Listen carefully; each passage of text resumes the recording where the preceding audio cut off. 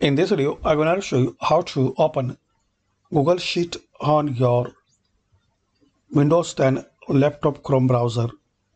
So to open Google Sheet on your Chrome browser, firstly open any new tab, then click on these some dots.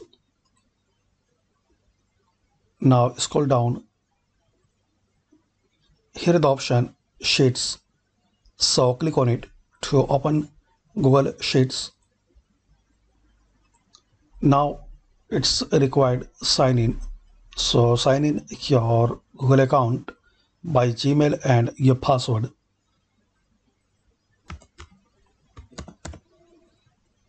Then click on next and enter your password. Then click on next. So now as we can see, this Google spreadsheet is opened and we can work.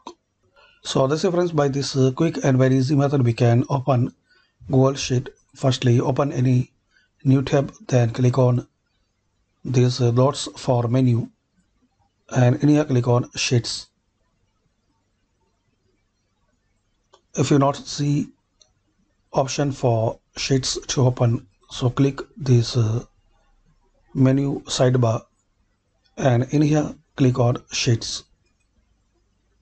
That's it. Thanks for watching.